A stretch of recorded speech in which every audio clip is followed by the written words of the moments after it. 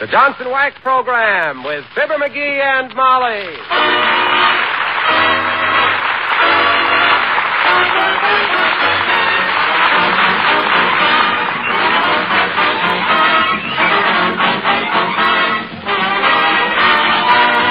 The makers of Johnson's Wax products for home and industry present Fibber, McGee, and Molly with Bill Thompson, Gail Gordon, Arthur Q. Bryan, Dee Benaderet, and me, Harlow Wilcox.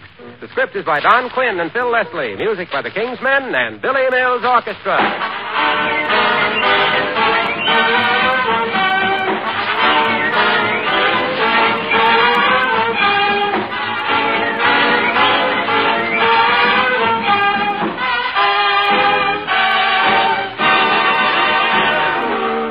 You know, it isn't very often that we have the privilege of coming into your home on Christmas Eve. In fact, we figured it out this morning and discovered that it's happened only 3 times in the past 11 years. Well, that makes tonight a very special occasion for all of us on the show and for the makers of Johnson's Wax. So, on behalf of Fibber and Molly and all the rest of us, here's hoping you have a very happy holiday season.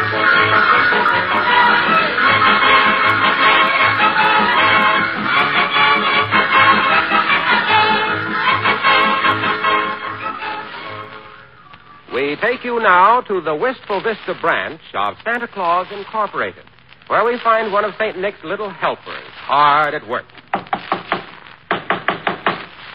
He's got a room full of broken toys, a handful of broken tools, and a future full of broken fingers. Ow! That's restless. This touching scene has been repeated at intervals all week. And all Mrs. McGee can say right now is... Oh, dear. As we join Fibber, McGee, and Molly.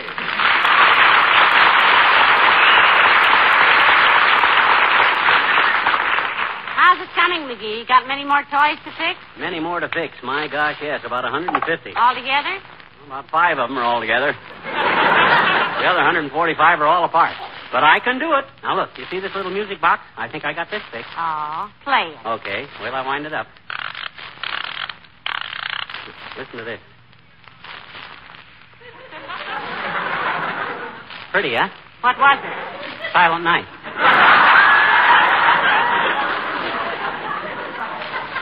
Look, dearie, doesn't Mother's eager little beaver think his bright little teeth have bitten off more than they can chew this time? No, I got plenty of time. They don't have to be ready till the day before Christmas.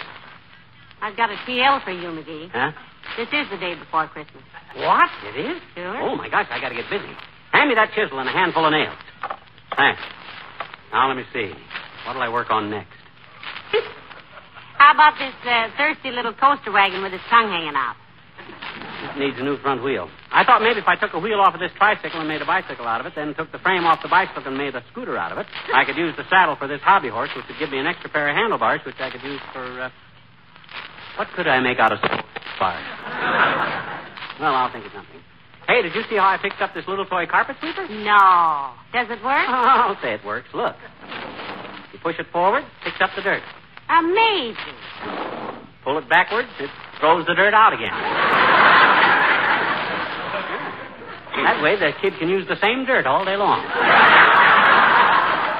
Don't have to keep running outdoors for fresh dirt. I think that's a very good idea. Come in. Well, for goodness sakes, Mr. Wimple. Hello, folks. Hi, Wimp, old man. You better not sit down any place unless you've been vaccinated against Taxol blades. Well, I can't say but only if. My gracious, look at all the toys. Aren't you ashamed, Mr. McGee? Yeah, what for? Opening all your presents before Christmas? Oh, those aren't his, Mr. Wimple. He's repairing them for children who might not otherwise get any. The school is in charge of distribution. Isn't that nice? Yes. You must be very handy with tools, Mr. McGee. You said it, boy. Why, when I was... Hey, what's that book you got under your arm there, Wimp? If that's zombie comics, can I borrow it when you get through? No, this is just my bird book, Mr. McGee. Your what, Mr. Wimple? My bird book. I've been out watching birds today. Oh. I saw a barn swallow, and I'm going to write a nasty letter to the book publishers. Wrong picture, Mr. Wimple? No, but they can't tell me a teensy-weensy little bird like that can swallow a barn. Oh, they don't really eat barns, Wimp. They just peck the grain out of the wood. Yeah. Jingle bell, jingle all the way. Well, anyway, I think I'm going to get my notes together and write my own bird book. Does Mrs. Wimple go with you on those bird-watching expeditions, Mr. Wimple? Oh, no. Sweetie Face. That's my big old wife. She doesn't. Oh, that reminds me, Mr. McGee. Have you got a shotgun I can borrow? Why, certainly he has, Mr. Wimple. But do bird lovers go hunting? Maybe not, Mrs. McGee. But this is for something I've been planning to do every Christmas for 10 years. Huh? I'm going to get up early in the morning and shoot Sweetie Face. What? No. Yes, I am. I'm going to get up early in the morning and shoot Sweetie Face a wild duck for Christmas dinner. Merry Christmas, folks.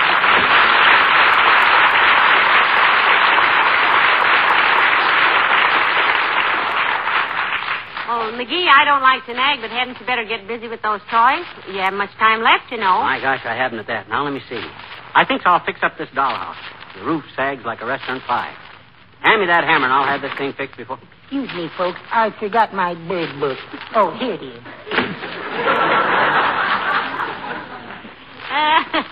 He'd forget his head if it wasn't fastened on. And with Sweetie Face around, I'm surprised it still is. Me too. Where's my hammer? I got to fix this dollhouse. Here, now, and be careful. You only have 7 good fingers left. Okay. I'm good care. Oh, I had a little rabbit, and I wish I had her still. She was good for 18 carats, so I called her Diamond Lil. Oh, there wasn't no... Oh, dear. Look at that dollhouse. If I ever have any toys to be repaired, sweetheart, I hope I can remember to tear up your phone number. This is discouraging, you know what? All them little kids depending on me to fix these toys, and here it is almost time to have the... Come in. Oh, my goodness, Mrs. Carstairs. Do come in, Millicent. How do you do, my dear? Good day, Miss McGee. Hi, Carsty. Don't trip over that kiddie car there. You're liable to wind up with your head through a drum. Good heavens, what a tremendous lot of toys. Yep. Did they belong to your father? His father, why did you ask, Millicent? Well, I just thought that no child could cause that much destruction in one generation. These are not my toys, Millicent. And in the second place, I was not a destructive child. Why, I still got a little box camera I was given in 1913.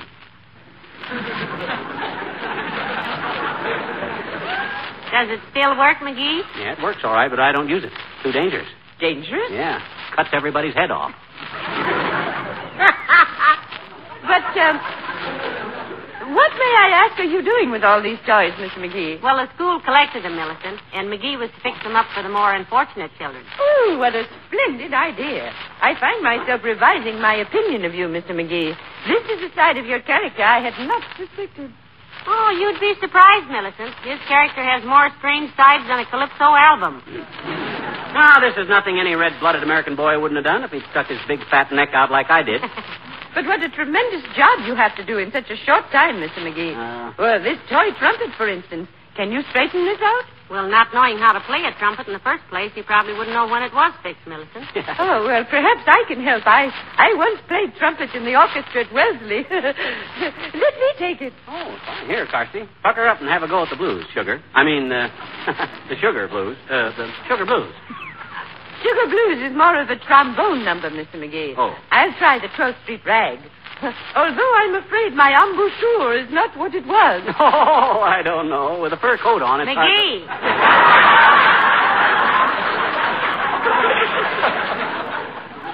Go ahead, Carsty. Very well.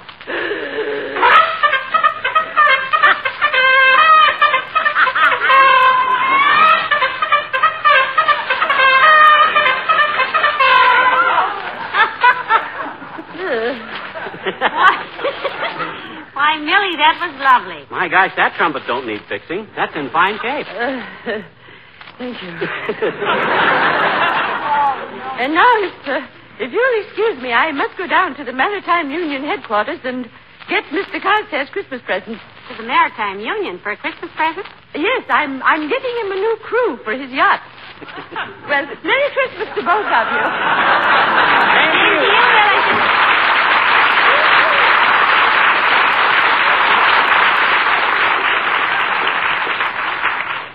You know, dearie, she's right.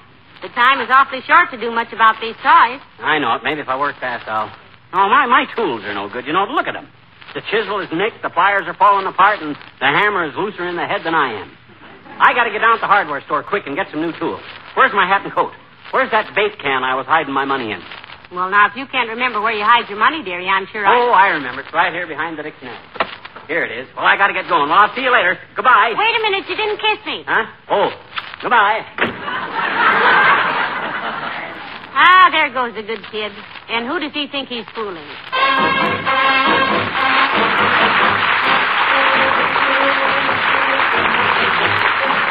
Billy Mills and the orchestra and the Parade of the Wooden Soldiers.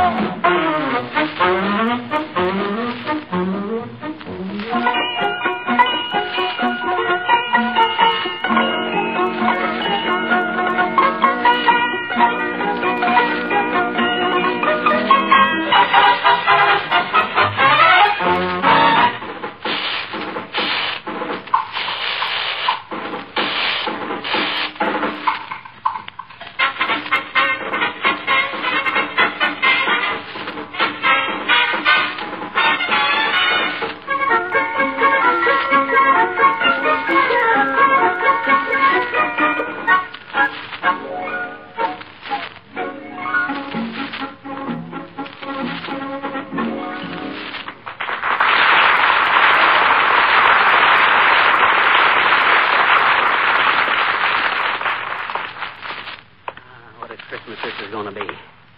FIBBER McGEE, the dope of the ages. What a sap. What a husband. Somebody ought to put a Santa Claus suit on me and drop me down in the chimney of a blast furnace. Oh, wait a minute, McGee. What are you going to tell her? Are you going to tell her you spent all your Christmas money for new toys? My gosh, I don't know. Well, you got to say something. Oh, yeah? The reason I got into this mess is by talking too much. I know, but what are you going to do now? Gee, I don't know. Well, think. I am thinking. The only thing to do is to stall, boy. Stall for time. Okay, that's my only option. I'll stall. That's you, McGee? Yeah. Was the hardware store open? Yeah, it was open. That's nice. There's some hot coffee on the stove if you want some. Thanks, kiddo. Well, why don't you ask me? Let's get it over with. Here's a Christmas card from Aunt Sarah. Oh, yeah, I'll bet there's postage due on it. That old dame is so tight she couldn't put on her hat without lifting herself off the floor. Well, you got it wrong this time, sweetheart. You know what? She sent us a $500 check for Christmas. What? She did? $500? That's right. And she said if the Republicans are elected in 1948, she'll sign it.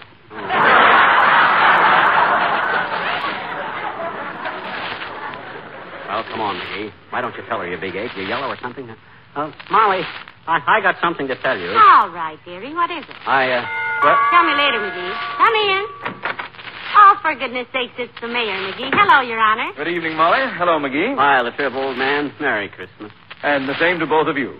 McGee, I just dropped by to tell you how grateful the school commissioners are for this toy mending project you've undertaken. Oh, he loved doing it, Mr. Mayor. Just give himself here a handful of tools and he'll chisel all day long. Yeah, but on this toy deal, the trip... Believe me, McGee, when Miss Yegley told me all about it and that you'd volunteered to repair all those toys, I was touched. You were touched? Just look how he fixed this coaster wagon, Mr. Mayor. He couldn't repair the wheels, so he put 4 holes in the bottom of it so 2 children with roller skates on could stick their feet through it. I thought it was very ingenious myself. Yeah, but that was By the way, may I help deliver any of these things, McGee? How about this electric train? Is that finished? Oh, he did a wonderful job rewiring that little train, Mr. Mayor. McGee, show the mayor how when you throw the signal switch, the train jumps the track and rolls over 3 times. Oh, I'll have to admit I'm not much with electric stuff. I even get nervous handling a wire coat hanger. But it don't matter now, Latriv, because what I Yes. got... But as I say, McGee, I'll be glad to deliver any of this stuff for you. How about this sled here? No, Your Honor. I don't believe No, not that sled, Latriv. You don't try to pick up don't that... talk nonsense, McGee. No. If a child can handle this, I'm sure I won't have any trouble. Hey, oh, my back. I've broken my back. Well, we warned you, Mr. Mayor. What's that sled made of, lead? No. I was putting some new runners on it, Latriv, but the nails were too long, and I nailed it to the floor. I'm sorry. Oh, that's quite all right. I'll let you know how my X-rays come out. Merry Christmas. Look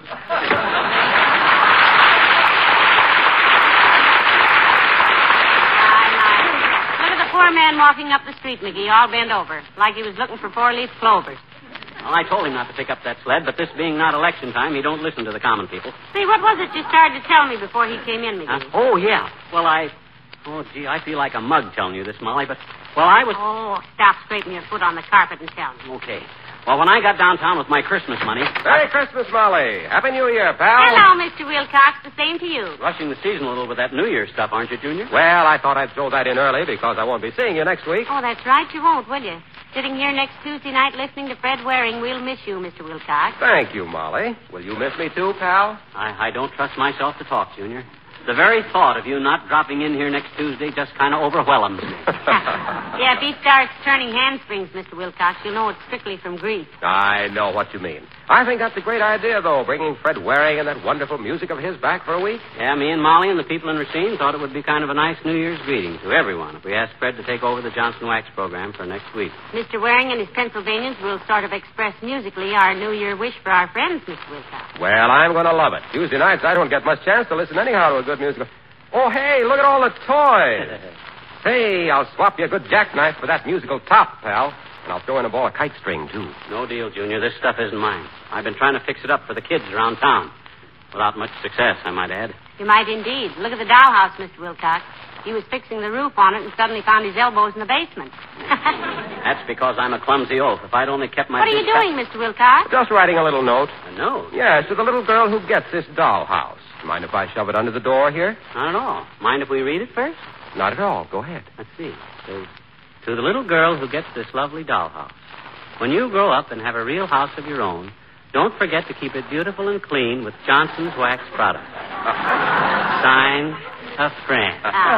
Isn't that sweet? A friend.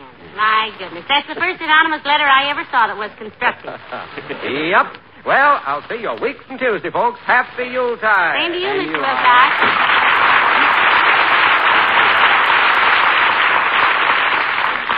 Old Waxy never quits, does he? McGee, you started to tell me something, you know. Oh, yeah.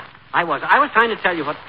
I feel awful about this kiddo, but gee... Was it something about the toys, dearie? Yeah, it was, yeah. Now, look, when I took my Christmas money... This is like reading a continued story in a monthly magazine. Come in. Merry Christmas, my dear, and a cheery Yuletide greeting to you, too, Jingle Brain. Hello, Dr. Gamble. Nice to see you. Well, if it isn't the mortician's friend. Hi, Sulphur Huckster. What are you doing with all the toys, Beaver Bottom? Been hijacking Santa Claus? Well, he undertook to repair them for some children for Christmas, Doctor. You don't say. I'll have to tear up that article I was writing about him for the medical journal. Maybe he does have a heart. I've paid you enough dough to listen to it, butcher boy. And what are you doing out on Christmas Eve? Not that your absence from the hospital is not a splendid gift to the sick. Business a little dull, Doctor? Yes, it is, rather. Ordinarily, I'm busy Christmas Eve pulling fat fathers out of fireplaces or treating them for burned noses. They never seem to learn that long white beards light up quicker than a cigarette. By the way, what are you two doing New Year's Eve? Going to spend a quiet evening right here in front of the fireplace, tonsil peeker. Cracking jokes and walnuts. Why? I have reservations at a nightclub if you'd care to join me. Well, thank you so much, Doctor, but we want to stay in that night and listen to Fred Waring. Fred Waring? Something special? Yeah, he's going to be on the air for Johnson's Wax next Tuesday night at the same time, that's all. It's going to be a novelty for radio, Doctor, a singing program with spoken commercials. That I shall have to hear. I'll tear up my reservations and join you if I may. Pray do, Doctor. And bring your medicine bag. I always eat too much caramel popcorn on New Year's Eve. I'll be there with full equipment, Glutton Button. Although I'll probably be called out a few times during the evening. Really, Doctor? Yes, New Year's Eve, you know. Oh, yeah. People forget that slow gin and fast cars can be a poisonous combination. Oh. As the head gets lighter on the neck, the foot gets heavier on the accelerator. Well, Merry Christmas. Thank you.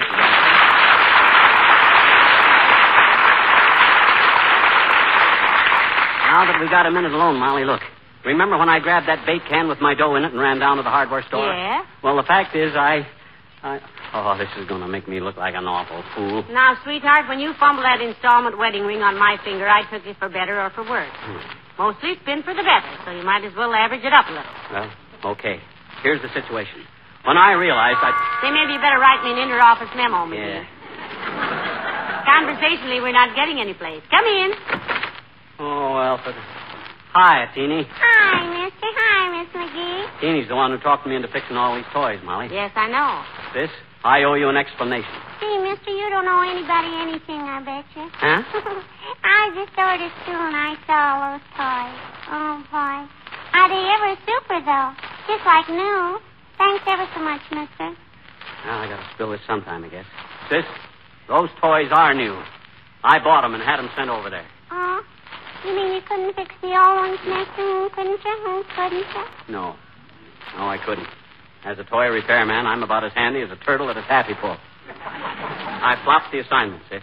You did not, I bet you. You were wonderful. Miss Yegley was so happy she cried. She did? Hmm? I said she did? Did what? Cried. Who? Miss Yegley! I know it.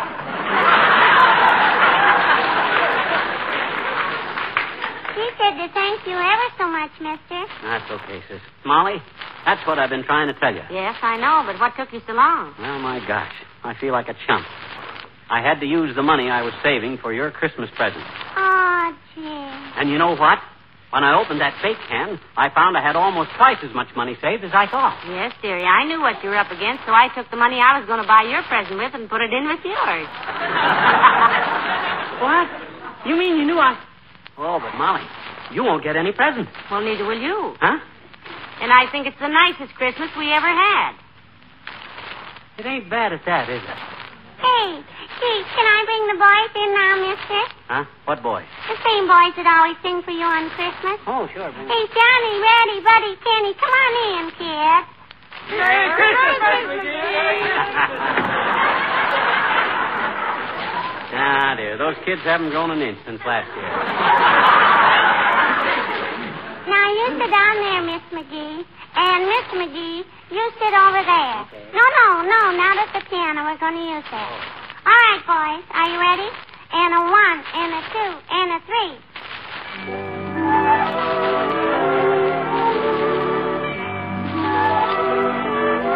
Was the night before Christmas and all through the house. Not a creature was stirring, not even a mouse. The stockings were hung by the chimney with care, in hopes that Saint Nicholas soon would be there. Children were nestled all warm in their wee little bed, while visions of sugar plums danced in their wee little heads. Mama in her kerchief and I in my cap have just settled down for a long winter's night.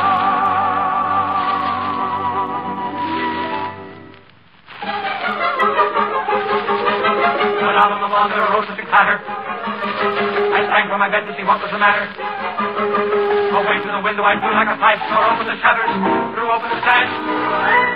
Then, what to my wondering eye shall appear but a miniature sleigh and a tiny reindeer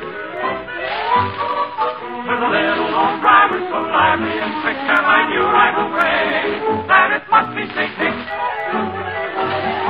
All bundled in fur from his head to his foot, old Santa was covered with ashes and soot. I drew in my head and was turning around when down the chimney he came with a pow.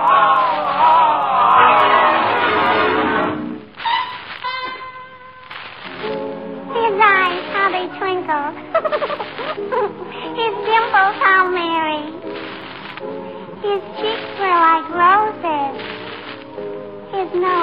a cherry. His droll little mouth was drawn up like a bow. The beard on his chin was as white as the snow. The stump of a little old pipe he held tight in his teeth, and the smoke went around and around and around his head like a wreath. He was so chubby and plump, a right jolly old elf, and I laughed and I laughed and I laughed when I saw him in spite of myself. He had a broad face, and a little round belly that shook when he laughed like a bowl full of jelly. He gave me a wink of his eye and a twist of his head. A chuckle and a smile I knew all the while I had nothing to dread. He spoke not a word, but went straight to his work and filled all the stockings. Oh, boy. Then turned with a jerk and laying a finger aside of his nose and giving a nod up the chimney he rose. He sprang to his sleigh, to his team, gave up his home, and away they all flew like the palm of the song. But I heard him exclaim as he drawled out a cry. Merry Christmas to all, and to all, good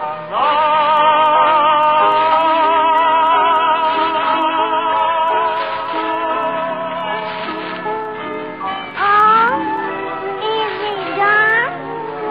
is the night after Christmas and all through the house. Not a creature is stirring, not even a mouse.